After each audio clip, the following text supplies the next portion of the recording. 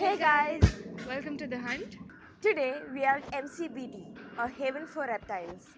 This place was founded by Rom and Zai Whittaker early in 1976. This place was established mainly to conserve local indigenous species like the mugger, the saltwater crocodile, and the rarest of these species, the gharial. This establishment was started to mainly procure breeding populations of these crocodiles. And in the late 19th century, these populations had drastically reduced because they were being hunted down for their skins to make accessories. As the need for conservation increased, Madras Crocodile Bank also started bringing other reptiles like turtles, lizards, and snakes. The need for chelonian conservation has increased exponentially, and Croc Bank successfully breeds some of the threatened species. It even breeds to critically endangered species. So the order Chelonia consists of turtles and tortoises.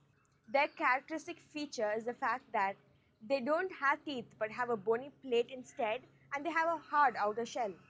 The shell consists of bony plates which are fused to the vertebrae and the ribs.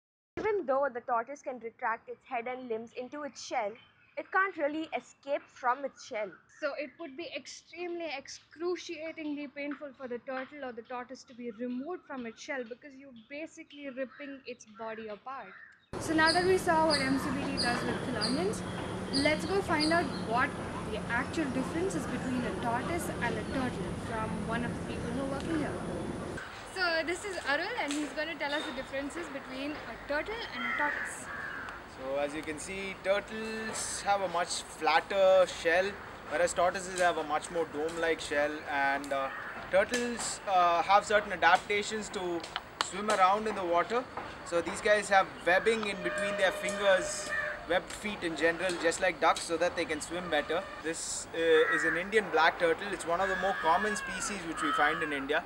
Indian black turtles are found in all the temple ponds and every lake, river, dam. You can find these guys because these guys are very good cleaners and they are very hardy animals. They do spend a lot of time in water and on land as well. These guys are scavengers in general. They are going to eat lots of dead fishes and diseased fishes which swim around in the water, and that makes up most of their diet. And they do consume some amount of aquatic vegetation and mosquito larvae as well. So that's why these guys are very good cleaners, and even to clean the Ganges now they have released a few thousand of these turtles there so that they can clean it out naturally. This is the Indian star tortoise, and you can see his feet are slightly different. His are much more stumpier and much more like elephant legs with these spikes all over the top. And tortoises' shells are much more dome-like and they are much more terrestrial in nature. These are some of the differences between turtles and tortoises. So if you confuse a tortoise for a turtle and put it in deep water, it's going to drown.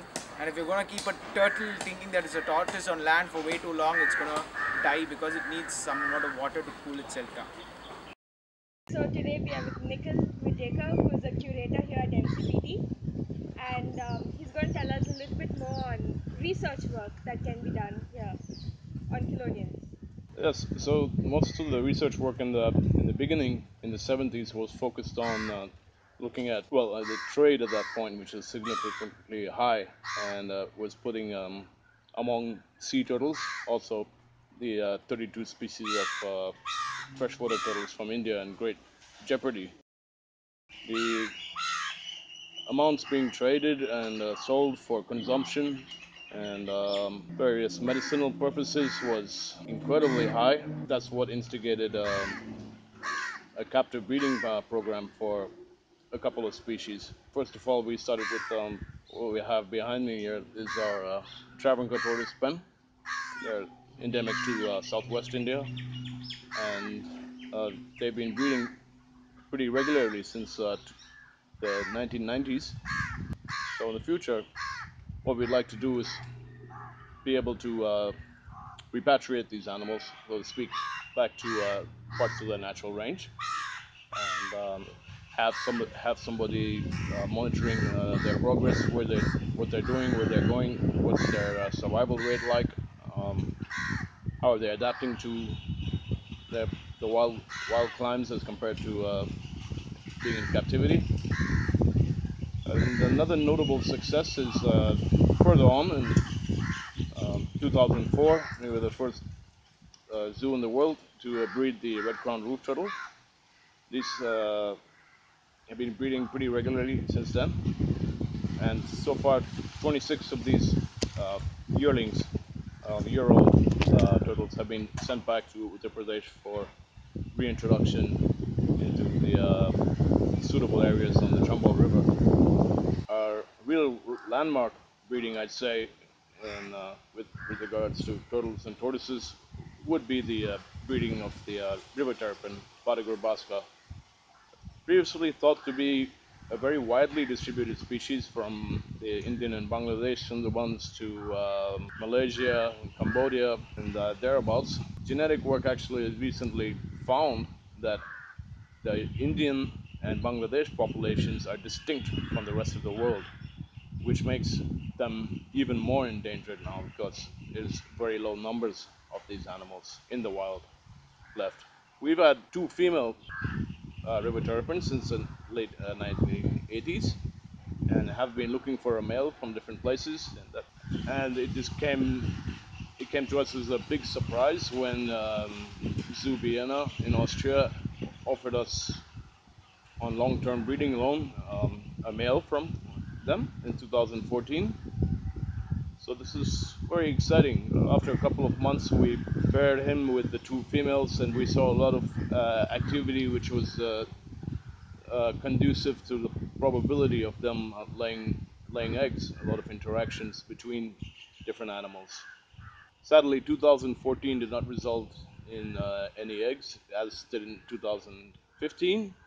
But this year, 2016 April, we had our first clutch of eggs, and we've got 6 babies which are growing at a pretty fast rate now and adapting very well to a local diet here of freshwater shrimp, crustaceans, and so on.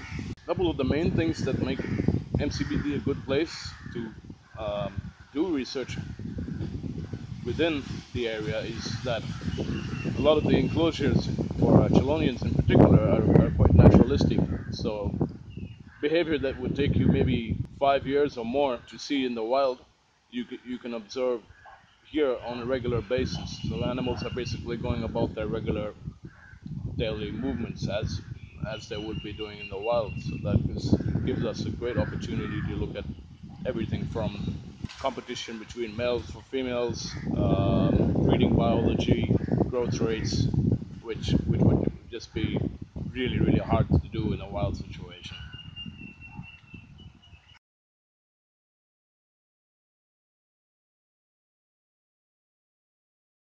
If you like this video, give us a thumbs up. We're so sorry for the delay, and we promise to make videos more regularly. To see the last video we made with MCBT, click here. To see our previous video, click here. You can also find us on Facebook.